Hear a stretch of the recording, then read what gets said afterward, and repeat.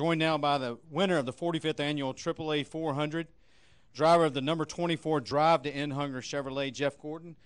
This is his 92nd victory in the NASCAR Sprint Cup Series, his 4th victory and 19th top 10 finish in 2014, and his 5th victory and 25th top 10 finish in 44 races here at Dover International Speedway. Jeff, congratulations. Very exciting race there. Tell us how it was from your point of view. Yeah, no, it was a really solid race all day long. I know we had that one little hiccup on pit road, but and we over-adjusted one time, got a little bit loose. But other than that, the car was just solid from the drop of the green. We, our strength was definitely the longer runs. After about, it took probably a good 10, 15 laps before our car came in. I don't know if that was tire pressure or what it was, but sometimes it's just the pace. But my car really came to life then, and we could start reeling in guys, especially when we got into traffic. My car was real maneuverable. So I was pretty happy from the start of what we had, and we just kept trying to tune on it. And one time we over-adjusted and got a little bit loose, and from that point on we were able to tighten it back up and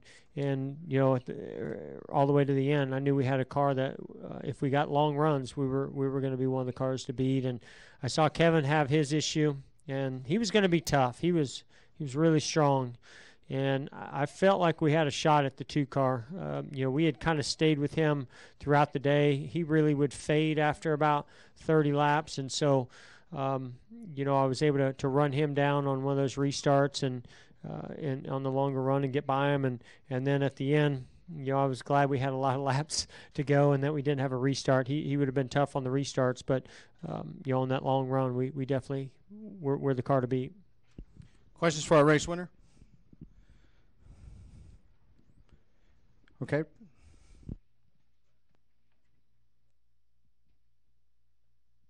Zach Tanzvetti, Robins Racing. This win puts you up to 92 for your career. Do you think, in your opinion, that you can reach 100? I'm going to tell you the same thing I say every time I'm sitting here winning after a win. It's awesome to have 92, and I look forward to challenging for 93. I can't even think about 100 until we get to 99. But I mean, I've never dreamed in a million years that I would be here talking to you after 92 wins. And especially, this at this point in my career, this many years in the sport, to be having the year that we're having, it's just something I never thought could happen. And it feels amazing. And right now, if I felt like we could stay this competitive for the next, several years, I would say, yeah, we can get there. But, right now, we're just laser focused on this championship and going to the next race. I don't think we're going to get to 100 this year, but I hope we get past 93. That would be pretty awesome to get a couple more, but and it almost takes a win to get to Homestead. That's our goal, is getting to Homestead, whatever it takes. We'll go to Randy and then Bob. Yeah, Jeff, Randy Kovitz, Kansas City Star. You mentioned the next race. It seems like this chase is now in 3-race mini seasons. Can you look at this next 3-race cluster? Kansas, where you won in the spring, and Charlotte and Talladega. Can you kind of frame the new season? Yeah, I mean, this is very interesting how this format is playing out, and these next 3 races are going to be tougher than the last 3, and it's going to be tougher after those 3. And we've got Talladega in this next one, so that's definitely going to shake things up, and that's what's making Kansas and Charlotte so crucial and important, and why you're going to see drivers and teams taking big risks at those 2 tracks to try to make sure that you go into Talladega without having to come out of there with a car in one piece, because the chances of crashing at Talladega these days are about 80%. I mean, it's just the chances are so high, the way the racing is, the way the drafting is, that even if you survive the wrecks all the way till the end, there's still probably going to be a wreck at the end. So you don't want to go in there worried about, we got to finish 9th or got to finish 5th, or, that would just add a lot of stress. So, I think that Kansas is a great track for us, always has been, but this year we won there. Right now I'm really excited about getting there and see what we can do. Regardless whether we win the next 2 races, we're going to need to have really solid finishes again to have some comfort going into Talladega. But you do have to somewhat look at just the next 3 races and not look too far ahead, because you got to make it through to the next round.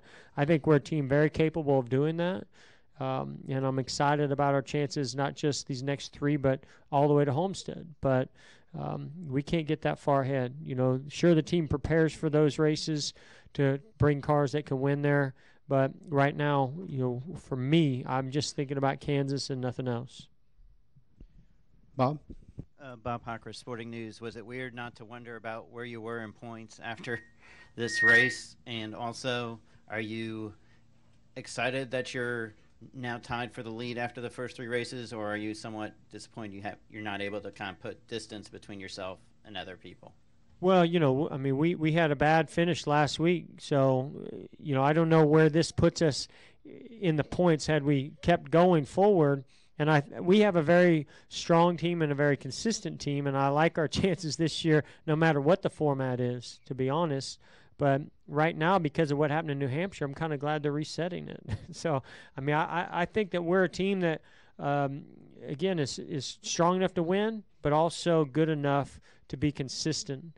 And I think that's what's going to get you through to the next round. And ultimately, I think what it's going to take to win this championship. And so I'm liking the format. I'm liking right now when you have a car and a team like we have, you like whatever format there is because you think you have a shot at it. Okay, we'll go to Jim, then Dustin, and back to Bob. Jim out of Charlotte Observer. I asked this same question to Rick. As you mentioned, it's earlier Kevin had problems, but at the end of the race, it basically became you against Brad, and I just wondered if coming out on top in that battle, given how the 3 of you have run all this season, is kind of foretells good things for the rest of the chase. It's one race. I think Kevin definitely was the car to beat today, and I don't know if even on long runs we could reel him in a little bit, but I don't know if we could have passed him. I felt pretty confident against Brad if it wasn't a short run. But, it doesn't matter. We're here in Victory Lane. We battled with one of the top teams in the sport, the 2-car, and we came out on top. I think that gives us confidence in what we're doing. This is a unique track. This is not Kansas. This is not Charlotte. And I don't know if there's really any other track that you can compare this one to moving forward of what it's going to take to win the championship. So we're happy with what we did today, but I don't think it necessarily means that we've got an edge on those guys. We got to work really, really hard, and I think there's, just like today, there's certain aspects of what we do that we have an edge on them. Sometimes it's the longer runs. The Penske cars, I think, have the best short-run cars in the sport right now. And when it comes down to restarts at the end, those guys are, almost impossible to beat. So, if we have more races come down to long runs, I think we've got a great shot at them.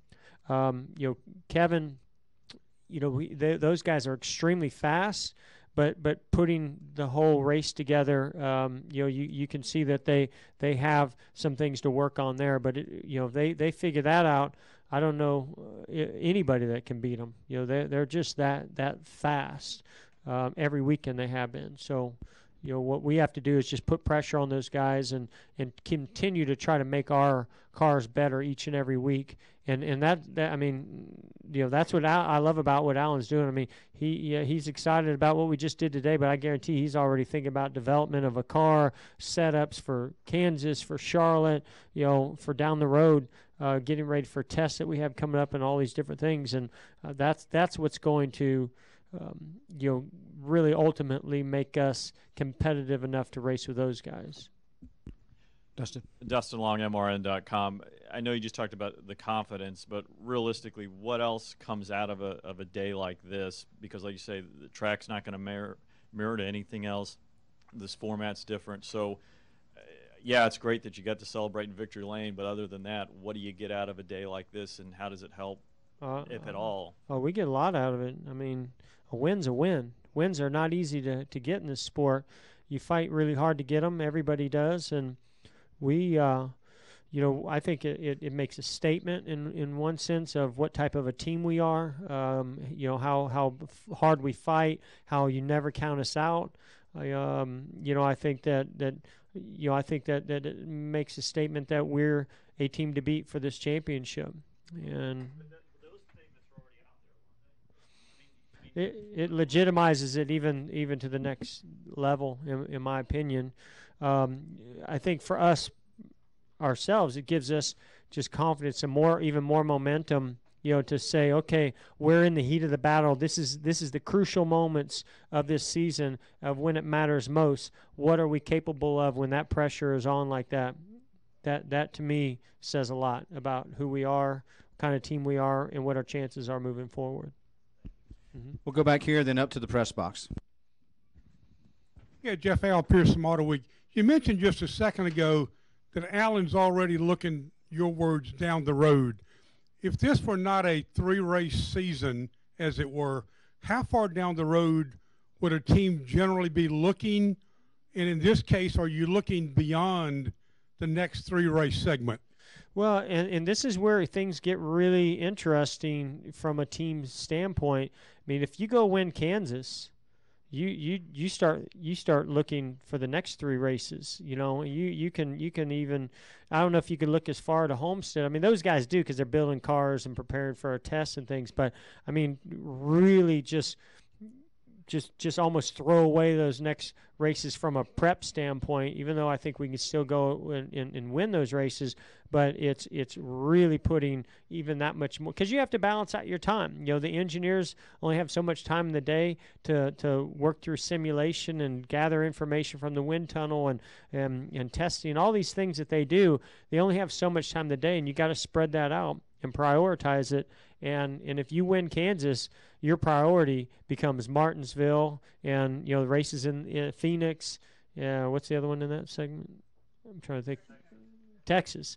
You immediately just start going to work on all those things. Where, for us right now, it's not just Kansas. It's for me, it's just Kansas. I mean, as a driver, I don't think that any further ahead than that. But for the crew chief and for the engineers, they're thinking Kansas right now, but they're also prepping for Charlotte and for Talladega as well. Okay, I think we had a question in the press box. Dustin Holt, Times record. Congratulations, Jeff, on your victory. Thank you. Kyle Larson was in the media center earlier today and said that he wants to go out and win the first 2 races of this next round and really make all the chasers nervous going into Talladega. What do you think if no chase driver wins those 2 races and nobody's locked in going to Talladega? Well, if he wins the first 2, I hope I finish second to him both of those races, because that's the only thing that would give me any comfort at Talladega. Yeah, I mean, he's capable of it. He's running good. They've been really running good every weekend.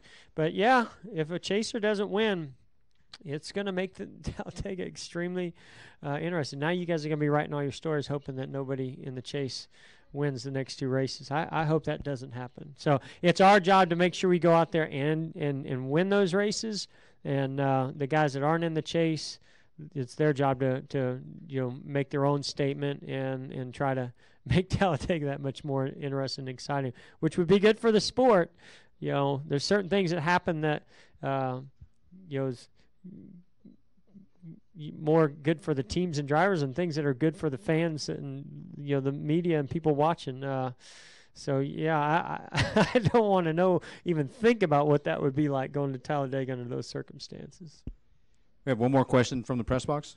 Lee Spencer, Motorsport.com. You seem to have a really good time with your race team. How important is that with as much pressure as all the teams are feeling right now for everybody to be on the same page?